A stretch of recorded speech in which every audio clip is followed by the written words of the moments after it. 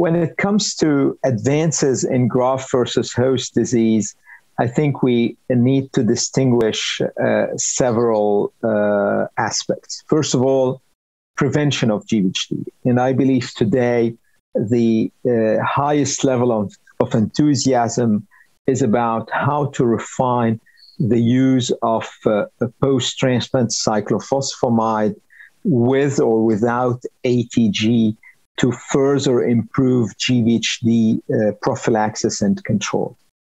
The second parameter is about frontline treatment of GvHD, whether acute or chronic. And unfortunately, for the time being, it looks like that high-dose steroids remain the backbone and the key players in the frontline setting. However, things are really nicely moving when it comes to treating acute GvHD beyond first line and for treating chronic GvHD beyond first line. In another word, second line, third line in the refractory setting.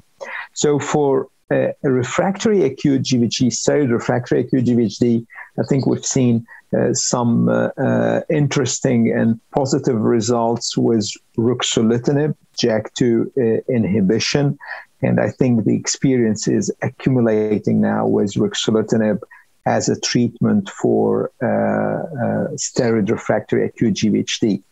However, it doesn't solve all the problems, and this is where I'm very enthusiastic about the impressive results that are generated with microbiota modulation and fecal microbiota transfer, which is allowing to salvage a patient with highly advanced acute GvHD. So this is really good news. In terms of chronic GvHD, I think the field has seen the advent and even approval by FDA in the last 3, 4, 5 years of 3 drugs. Ibrutinib first, based on a single-arm phase 1/2 trial. Then we have Ruxolitinib based on the REACH3 trial. And more recently, we've seen Belumosudil. So on one hand, you have BTK inhibition, you have JAK inhibition, and now you have ROCK2 inhibition.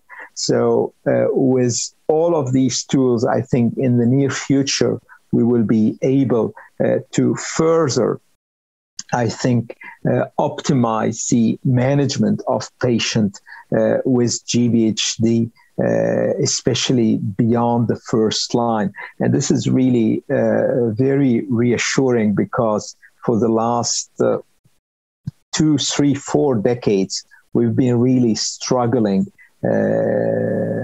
trying to bring new drugs into the GvHD space, but many trials failed, and now we have drugs approved, which is really great.